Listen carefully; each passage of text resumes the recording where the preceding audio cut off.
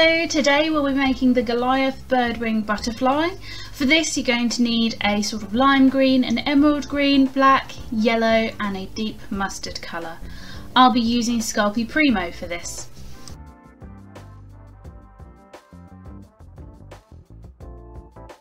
We're going to be using my standard tools of an acrylic roller, X-Acto knife, tissue blade and needle tool. Off screen I'm also using a pasta machine because I find it easier to do skinner blends using one.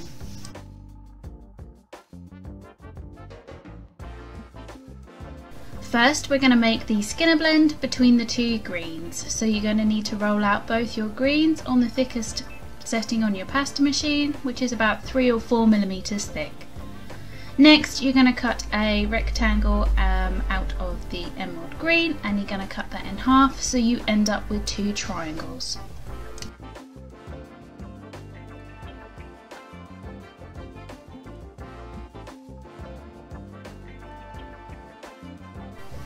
Lay these 2 triangles on top of one another and then do the same on the other green so that you have a rectangle with 1/2 dark green and 1/2 light green.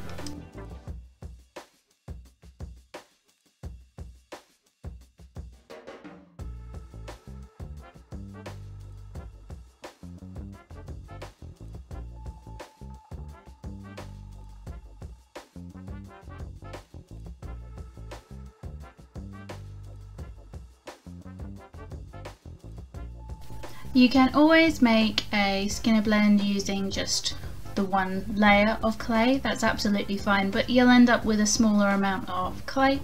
I tend to make quite big butterfly canes, which is why I tend to double mine up, but using single layer will achieve exactly the same results, albeit on a smaller level.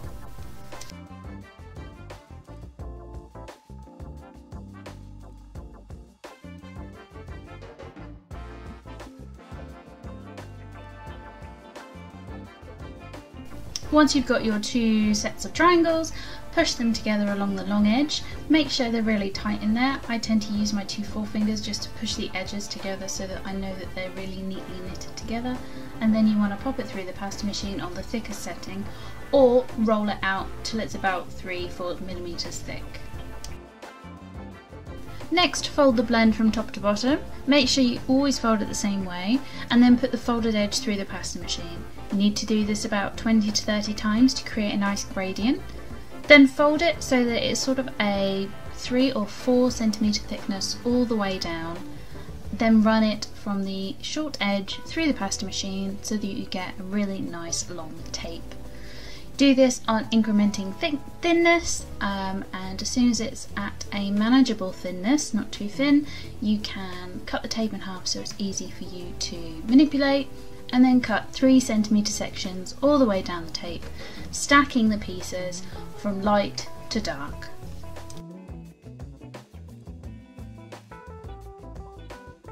If your polymer clay gets stuck to the surface that you're working on, you can use a tissue blade like I am to stop the clay from sticking. If you push it down into the surface and then just gently scrape underneath the polymer clay, it will lift quite easily, and that way you don't distort the shape that you've just made with the tape, and you can keep that lovely equality all the way through the slices.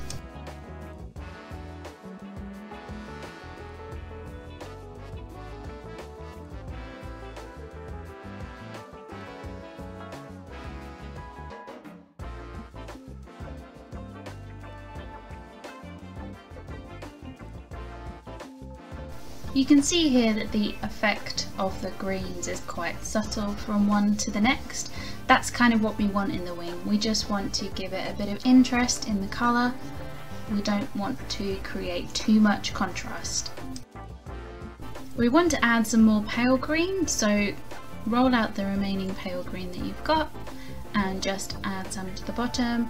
I've rolled mine out on the thickest pasta machine setting and then just cutting around the original stack, just so that we've got more green to play with. I find the skinner blends create quite a small gradient when you make them as a plug, so sometimes it's very helpful to add the original colours on the top and the bottom so that you get a bigger gradient cane.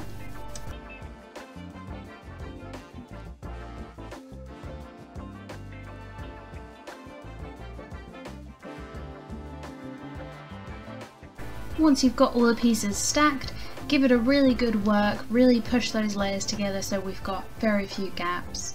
And then you're going to take the clay on its end and cut it in half diagonally. The shape of the green on the Goliath Birdwing Butterfly is pretty kind of a flat triangle on both sides of the black on the top wing, so that's what we're trying to achieve here. So you want to shape both pieces so that they're sort of flat triangles.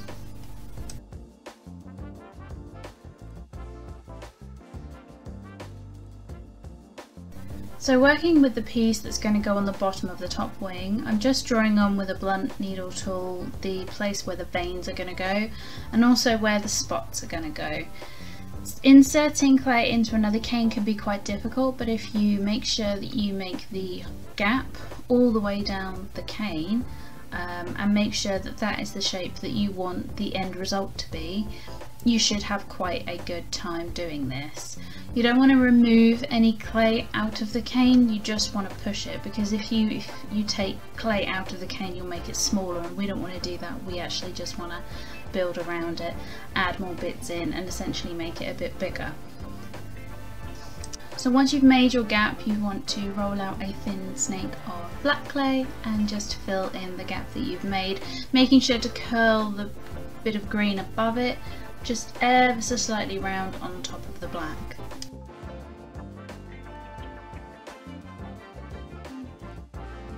Do the same for the next bit of black.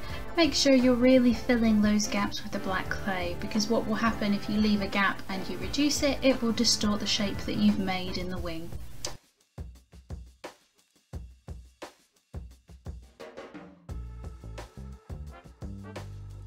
This next black dot has green all around it, so I've elected to just stab the cane with my blunt needle tool all the way down and then just manipulate said needle tool until you get a nice gap. You kind of want it not quite round, but mostly round. Splodge shaped is probably the best I can say. Then you want to cut through said splodge shape, make sure that it's all the way down the cane, and then fill that in with black and carefully put the two pieces together.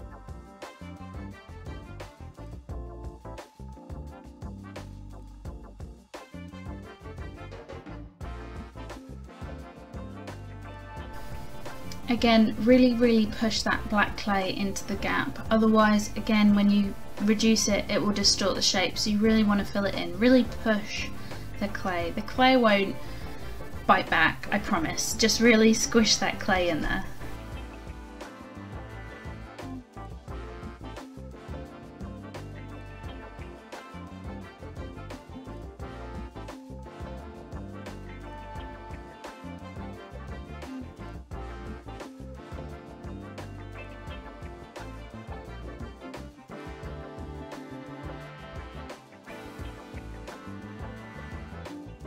Okay, so now we've done the spots, I'm going to do the veins.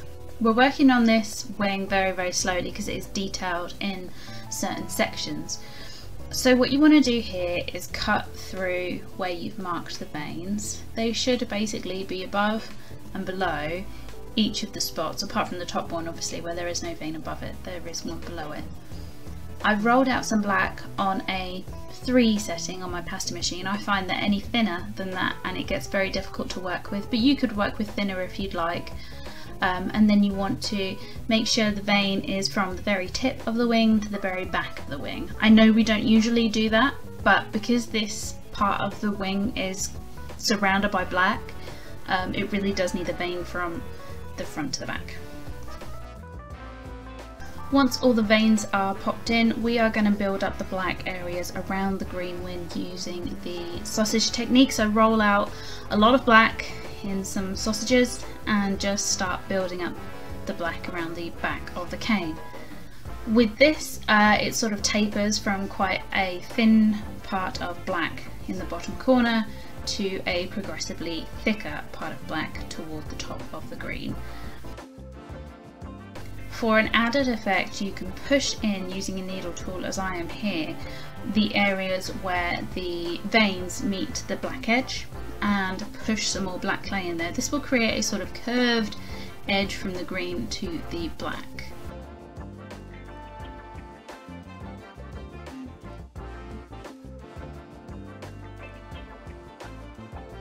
Next we need to use some fatter sausages because we're going to be making some shallower but wider gaps along the long edge of the green using our needle tool. This is part of the middle of the wing effectively, but I don't want to have a straight edge, so I make indentations into the green using my needle tool and then fill them up with fatter sausages, and then we'll fill that progressively up with thinner sausages.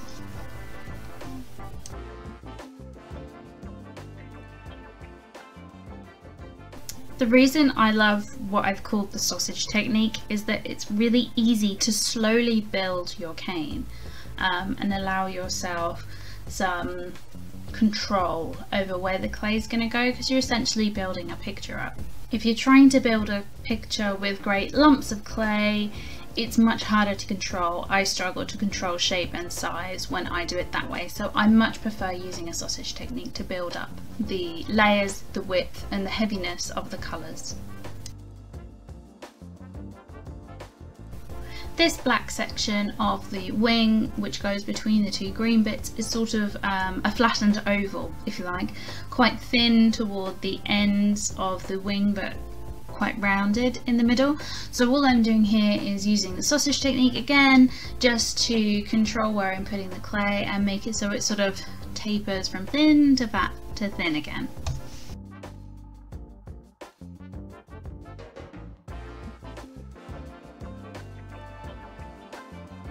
Now this bit was quite fiddly, but I only did it because my reference picture had it. I haven't actually seen another photo of the butterfly with this bit of black in it, but it sort of had a little flick of black from the middle section that would flick into the next green section, so I sort of made two little lumps on top of the black clay to simulate that, and we'll sort of fit it with the green later. If you need to, just adjust the second piece of green so that it's going to fit your wing, and then you want to start drawing the veins on it. Now it's sort of got a really shallow sort of leaf design on the end of it. There aren't any veins on the inside of it, so I'm just cutting with my X-Acto knife the shorter lines, and then I will use the tissue blade to cut the longer lines. I curve them once they're cut generally now, because I find it quite hard to cut curved lines with the tissue blade, especially when I've got quite a thick cane. So if you bend your blade like I've just done and you find that it doesn't come out with a curve, sometimes you can just manipulate that piece of cane so that it is curved before you put the veins on. And here we're doing exactly what we did before. We're using clay that's gone through the pasta machine on a 3 setting just to fill in where the vein should be. A little note here, don't double layer the black anywhere. If it double layers, just nick a bit off so that it's a nice smooth single layered line.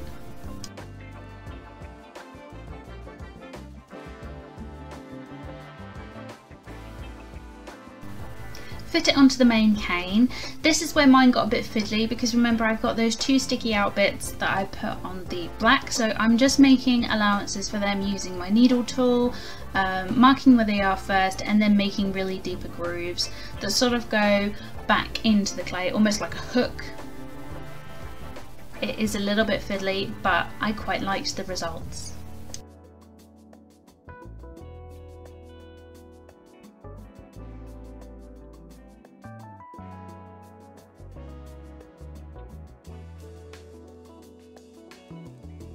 Push the second green bit onto the cane, really push it down, don't be afraid, and then using a thick sheet of black that I've run through the pasta machine on the thicker setting, I'm just covering the green to about 1/3 of the way down from the top and just trimming the edges as I go.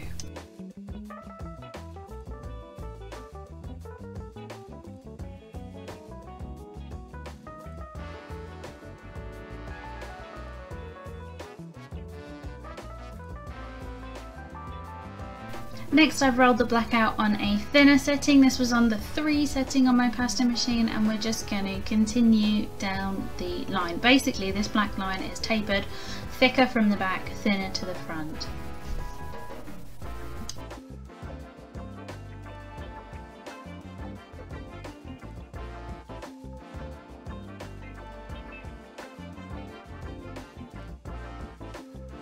Using the remaining section of pale clay that you probably have left over, you sort of want to create quite a thick layer, which is why I haven't run it through the pasta machine, that tapers from thin to thick to thin.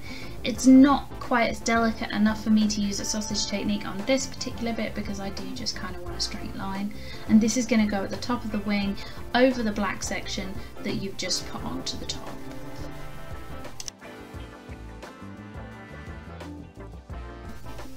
Nip off the tip and just pull it so that it's a bit thinner toward the top until it sort of reaches about 3/4 of the way up the wing.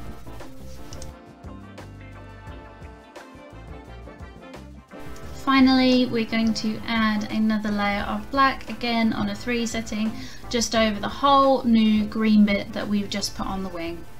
I really quite like this detail. Again, I don't know if my reference was different to other butterflies, but it had this little detail and I really loved it, so I did it on my wing. I suppose this step is completely optional if you just want to keep it at the 2 green sections instead of having a 3rd on the top.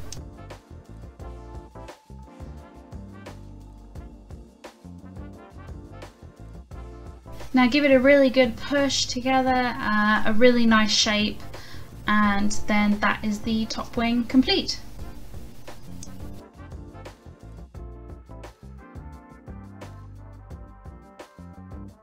Next we're going to be working on the bottom wing, so roll out your yellow and your mustard colour on the thicker setting on your pasta machine. It's about 3-4 millimeters thick. Then cut your yellow into a oblong-ish shape and then cut diagonally, not from corner to corner, leaving about 1.5 centimeters of sort of lip on the top, if you like. I believe they call it an irregular quadrilateral. I know, I learned something. We want to cut the mustard colour so that it fits the gap, but this time we want it flush to the yellow because basically that lip is going to give us an extra bit of yellow to work with, so hopefully we'll have just yellow at one end that hasn't been mixed, and at the other end we'll have a mixture of the mustard and the yellow, which is why we go all the way down to the corner. So same as before, push the 2 triangles together, and when they're really adhered, pop them through the pasta machine on the thickest setting first, then fold from top to bottom repeatedly for about 20 to 30 turns until you get a nice gradient. Again, we're making a tape, so you want to fold it so it's about the same height all the way through, and then pop it through the pasta machine on an increasingly thin setting. Here, instead of cutting it into 3 centimeter sections, I'm simply going to fold it in a sort of concertina style. Just fold one way, then fold the other way, and fold one way, fold the other way. There's no rhyme or reason for doing either. Sometimes I find the 3 centimeter one to be a bit slow and I get bored, and sometimes it creates a really nice, almost scientific, really accurate gradient, which is nice, but it's good to have both in your arsenal. As with the green block before, I'm going to be adding more of the lightest colour to the bottom of the block, so cut out some sections of yellow that have been put through the pasta machine on the thicker setting and build up the cane.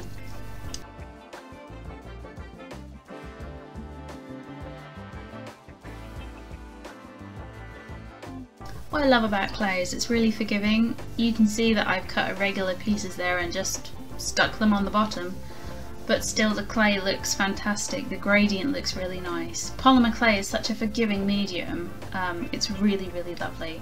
And also don't mind that spot on the top of the mustard clay there, it won't show on the cane, so it's fine. The next thing to do is really squeeze the cane together so that there are no gaps between the layers, and then really push and pull from the middle the cane outwards so that you're lengthening the cane. You'll also be making the diameter of the cane smaller, but you want to cut quite a few pieces out of this to make the bottom wing. While it's still relatively thick, you want to cut the biggest part of the wing out. So this is going to be sort of the middle section upon which all the other sections are going to touch. You want to make this into a teardrop where the lightest yellow is the point.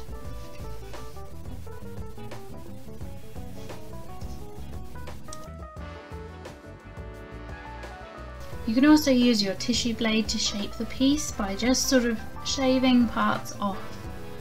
Don't be afraid to cut into the clay, it's absolutely fine. Just be really gentle with it and make sure that your blade is really sharp so you don't distort it.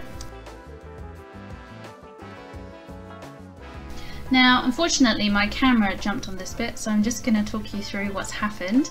I've wrapped a roll of black in a thin sheet of lime green there, you can see, and then reduced it really thin. 3 of the sections have this particular gap in them, so I've created a round hole using my needle tool and then cut through that gap and inserted the green and black cane. Then I've just popped the sections back where I've sort of shaped them to continue.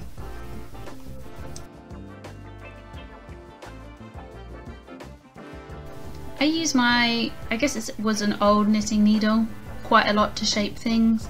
If you have something like a paintbrush handle or something, that is really good for it as well. Next we're adding green clay as the veins. I know, but seriously, go look at the picture, they are green. The green has been rolled out on A3 setting on the pasta machine, so it's only about 2-3 millimeters thick. And I'm just popping it around the biggest piece first and just gently trimming before I add it to the rest. Again, as with all veins, do not double stack them because you will create a really thick part, and ideally the veins are all the same size all the way through the butterfly wing, so you ideally want to keep it the same. If you want to make them thinner, however, that's not a problem. I would not do it on the bottom wing on this one because the green isn't a huge contrast for the yellow, but if you wanted to do it on the top wing to make the black appear more delicate, then be my guest. I'm sure that would look really nice.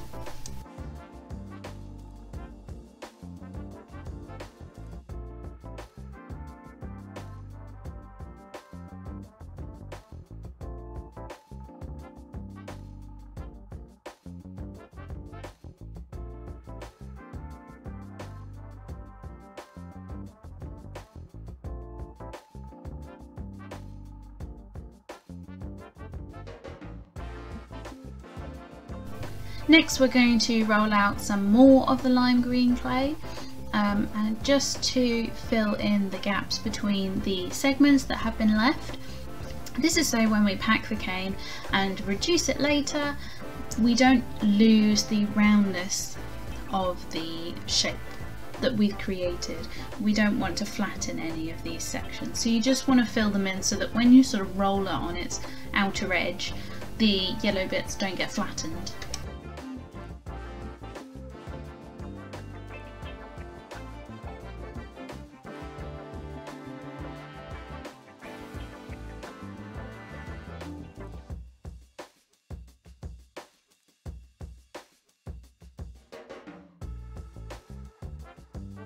Next, apply a relatively thick layer of green that you've run through the pasta machine on a 1 or a 2 setting around the outer edge of the wing.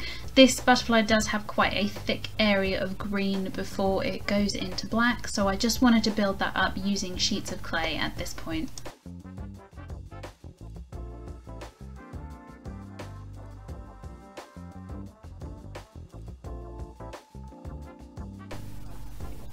Next we want to roll out some black clay. This bottom wing has a black section just on the inner wing, so I'm using some fairly chunky sausages just to create that space. Again, sausage technique, best way to make a shape and control the size, especially as you're putting it directly onto the wing.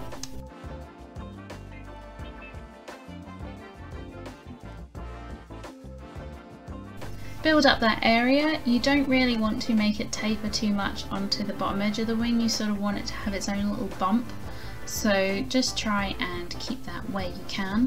It's quite a thick section, you'll be surprised how thick it is, so just keep building until you're happy. Use a reference picture if you need. On the back edge of the wing, I use my needle tool just to create some indentations where the veins meet the edge of the wing, and we're going to fill those in with little sausages of black.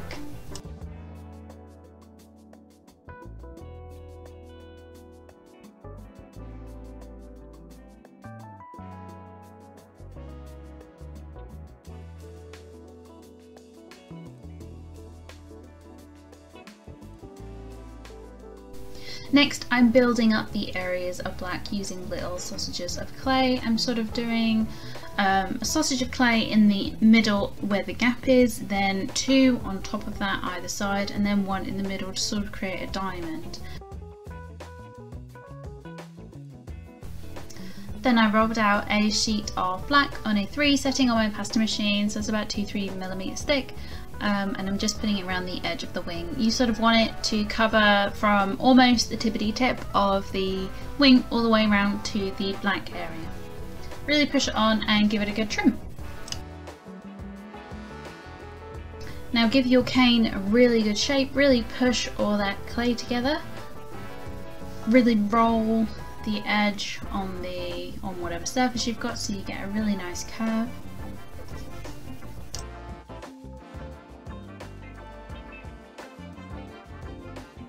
And then take your hands and give yourself a pat on the back because you have just finished the Goliath Birdwing Butterfly cane, and what a beauty it is. Thank you so much for being on this little journey with me, and thank you so much for watching. I will catch you in the next video. Happy claying!